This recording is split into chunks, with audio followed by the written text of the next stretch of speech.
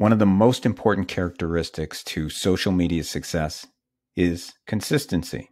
Just consistently putting good quality content out there week after week after week, going to improve your social media success. Now, if you add on top of that the characteristic of accountability, then I can guarantee you, and this is a guarantee, that your followers will increase week over week over week. And the reason why is because I've done this enough with enough people to know that it works. I've created a spreadsheet, as we can see right here, which is essentially just tracking your basic analytics.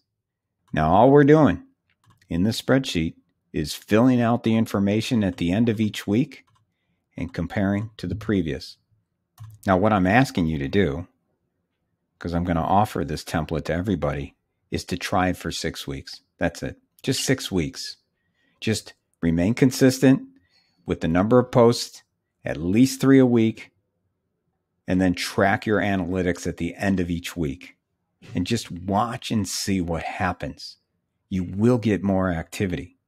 An idea how it works, all we would do is put your name there. This social media site, we'll say, is LinkedIn, since these are the analytics for LinkedIn. And then it's just a matter of, at the end of each week, entering the information. Now, I've pulled information from one of my clients who's using this. And one of the things that you're going to see, and one of the things that I am sure, even after 6 weeks, you're going to see, is that if you are consistent with the number of posts sent, then you will see a growth in your followership here. Now, for most people, this is a novel idea, tracking information.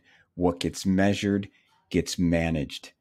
I want you to track it, because the more followers you get, the more opportunities your business gets, the more opportunities for growth, the more opportunities to just put your brand out there, the more opportunities to sell your products and services, the more opportunities to find good people, and it's also going to allow you to eventually go viral, because if you have a small following, no matter how great your content is, it is much harder to go viral.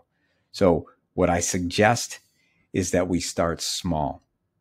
What I have in mind with what is viral when you're first starting out and you're the first time that you're tracking accountability, what I consider viral is 5 to 10x your current engagement. That's what is viral.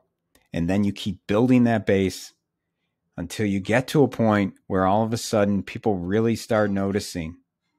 Here, I'm going to have a link to this spreadsheet as a Google Sheet, as an Excel spreadsheet, and as a PDF. Please give it a try. Just try for 6 weeks. I would love to hear how it goes for you. John, thanks again for joining me. I'm very interested to see 1 week later how we did with the original post and the post we created. How did we do? Very well. It was about a 4-fold increase and then some. Not just on impressions, but a lot more comments and a couple of reposts as well. So really, it's really interesting. And it, like I said last week when we did this, my gosh, it was such a simple solution. So I've done it, I think, for all of my posts since then as well. And they're not, some topics are drier than others, so they're not always going to be as interesting, but it's the same sort of impact for the newer posts as well. That's great. Yeah, I'm glad to hear that. So what were the numbers? Well, I think when we did it last week, I think it was 130 something, 131 or 135. Yeah, somewhere around there. That post is now 181, but for comparison purposes, a couple days later, it was 131. This morning I looked, and the one that I posted this past Tuesday, same content, is 789. So So almost 4.5 times greater. yeah, so just so that the listeners know, we are doing this at exactly the same time that we did it last week, so that we're comparing the same time frame when you Right. released the posts. So you went from 131 to 789 on the new post. Yes. Oh, since then it's I'll write it up in Word or my CRM and then run it through ChatGPT and they do their thing and usually I'll add a graphic to go with it and it's increased engagement as well on all of the other ones. The other thing that it's taught me is to focus more on the data. Like I really hadn't looked at a lot of the analytics like on a on a trend basis. So I just went back this morning and I'm just going to start looking and seeing, what changed.